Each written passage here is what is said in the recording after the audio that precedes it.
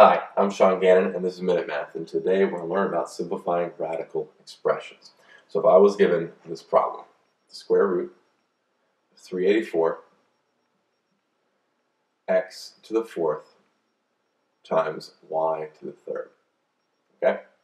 Well, what I want to do is perform prime factorization on 384. So 384 I know is even, so 384 divided by 2, okay? And we have 2 times 192.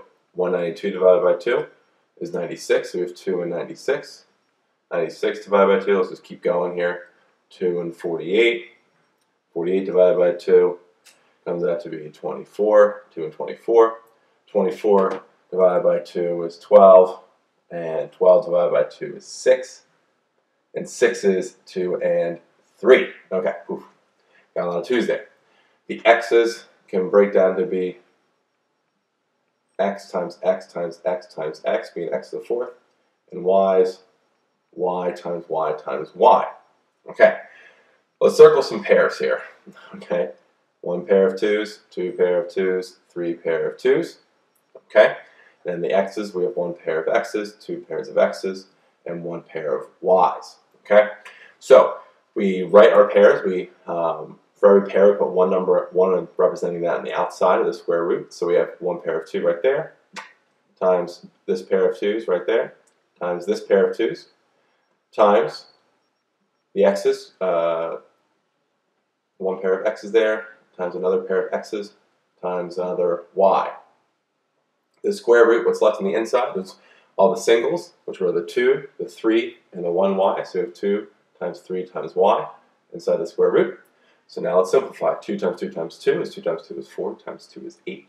So we have 8. X times x is x squared. So we have 8x squared y times the square root of 2 times 3, which is 6. And then y is just left by itself. And there we go. Our final answer when we simplified this was 8x squared y times the square root of 6y. So let's recap. We're given the square root of 384, x to the fourth, y to the third. We have prime factorization on 384. Now, you could have broken this down and see maybe like 4 went into 384, or 8 or 6 or things like that. I just went with 2, so I just kept breaking down 2, 2, 2, 2, 2, 2 all the way down. We have our prime factorization here of all prime numbers that make 384, which would be 2 times 2 times 2 times 2 times 2 times 2 times 2 times 3. It's a unique set of prime numbers that make 384. And then broke down x to the fourth to be 4x's and y to the third to be 3y's. From there, I circle my pairs, and they're represented out here, 2, 2, 2, x, x, y. And then we have inside the square root all the lone rangers that are all by themselves, so 2, 3, and the y. We simplify, and got our final answer to be 8x squared y times the square root of 6y.